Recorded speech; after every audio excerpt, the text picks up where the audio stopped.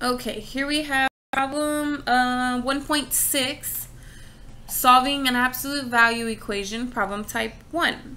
So really the steps for absolute value problem is, one, you have to isolate the absolute value. Once you've isolated the absolute value and you have it in this form where a is equal to a number and u can be a variable or a variable expression, okay? If you have, once you get the bars all by themselves, so there's nothing being added or subtracted, there's nothing being multiplied or divided, then this becomes two separate equations. It becomes u without the bars equal to a, or u equal to negative a, right? Because in order for what is in here to turn out to equal this, that means that in here needed to be the positive value of this, or it needed to be the negative value of this. Now this is only true for a greater than 0. So if a is positive, then you do this. However,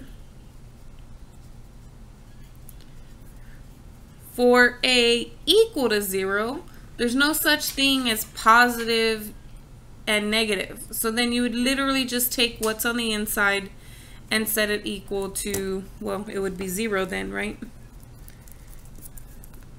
And then you would solve for that variable or that variable expression, okay? And then the last case is for if a is less than 0.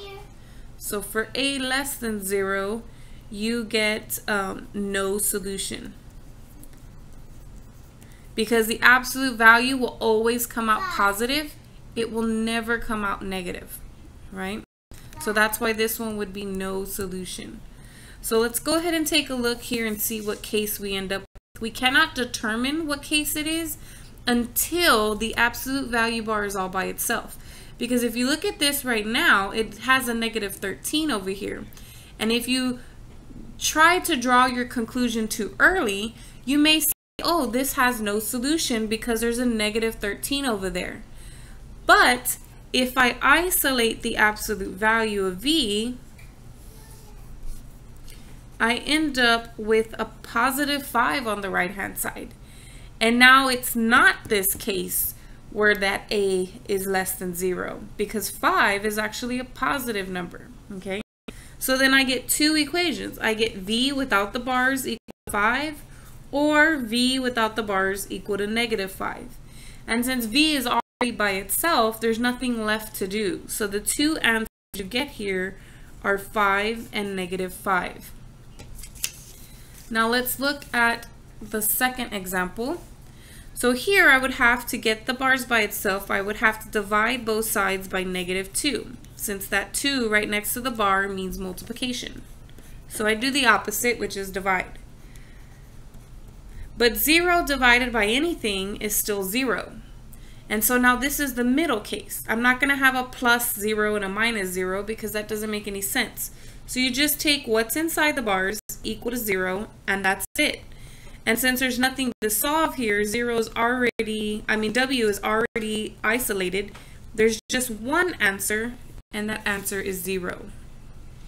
Now for the last case, if I take this 20 and minus it over to get rid of that, I end up with a negative 6, and we know that the absolute value can never equal a negative number. So in this case, it would be no solution.